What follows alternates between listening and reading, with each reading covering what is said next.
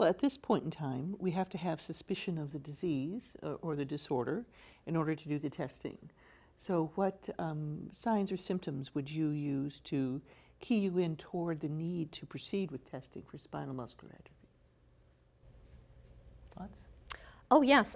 Well, it depends on the age of presentation, right? Because infant onset, the babies will be very floppy and typically will have, in addition to hypotonia, they'll have weakness and they'll have difficulty with breathing and ultimately with swallowing.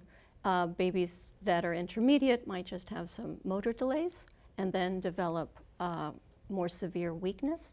And then children with the type 3s that oftentimes are late in diagnosis may have clumsiness of gait and frequent falls and not be identified until later. So those are some of the aspects that you look for early on in terms of trying to make a diagnosis.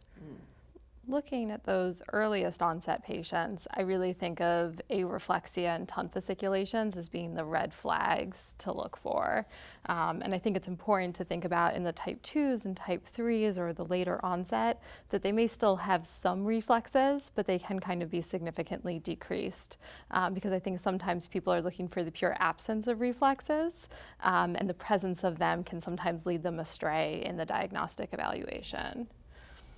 Quite true, but tongue fasciculations and dysphagia are somewhat late findings, but the areflexia is a very early finding, especially in the legs with the floppy frog legs. I think those are some of the early presentations that we've identified in our pre-symptomatic, early identified children, infants when they start to develop symptoms.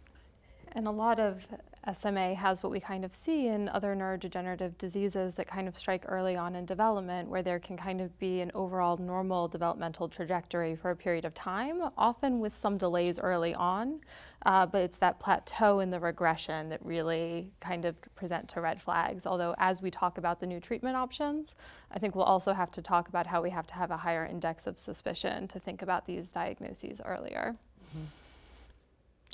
Would you have any other thoughts that we should throw in about really key findings that you've experienced over the years that help you with picking the children with SMA out of the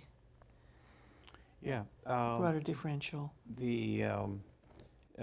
Quite often you have an infant or a somewhat older child where you have weakness and hypotonia, and the question is, does the child have SMA or has, let's say, a myopathy? And looking at the face is very, very important because most of our patients with SMA, at least early on, they have a very expressive face. And the reason is that there is preservation of the innervation of the facial muscles. So that's something that I usually discuss with the residents. They don't have that myopathic face we see, they say, with congenital myopathies. Right. For older onset, later onset SMA, the neurogenic tremor, the mini polymyoclonus, is oftentimes overlooked and not attributed to SMA. And I think that's an early sign that sometimes is overlooked. And the other thing I try to remind people of is, particularly in the type 3s, they may have a slight elevation of CK, and also not to kind of be completely led astray with that. It would be very unusual to have a CK higher than 1,000, but certainly a slight elevation can be common in those patients who are still ambulatory. Any other thoughts about differential diagnosis? So I think it's a little bit challenging to talk about differential diagnosis about a disease that has so many different phenotypes and looking at kind of the broad severity, because the differential is very different than if you're talking about an infant who's coming in at 3 to 4 months with severe hypotonia than if you are talking about a 6-year-old who's coming in with an increase in falls and problems getting up the stairs. So the differential really kind of can be quite broad. I think it frequently boils down into really trying to kind of elicit the actual weakness very early on, particularly when you're evaluating children whose primary concern is low tone, and really trying to kind of evaluate how you're going to look at the weakness in these young, often non-compliant patients that we're seeing. And so trying to get a grasp at their anti-gravity movements, at their functional movements by having them climb stairs, get up off the floor, I think are really important clues in looking at things.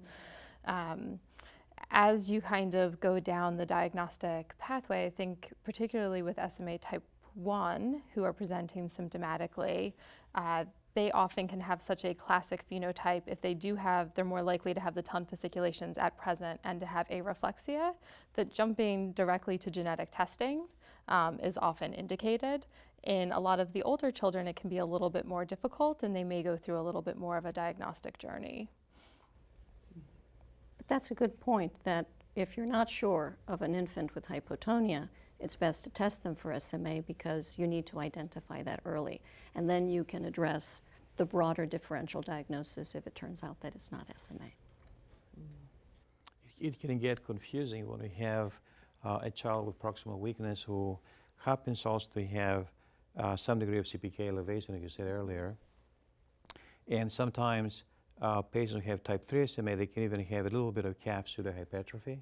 So the possibility of muscle disease comes up. In some of these cases when,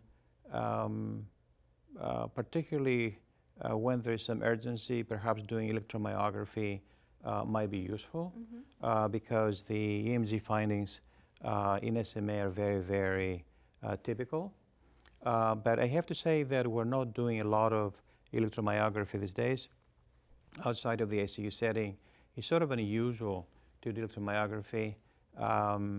And most of the time, as you said, we just send the DNA test, trying to make the diagnosis or exclude it.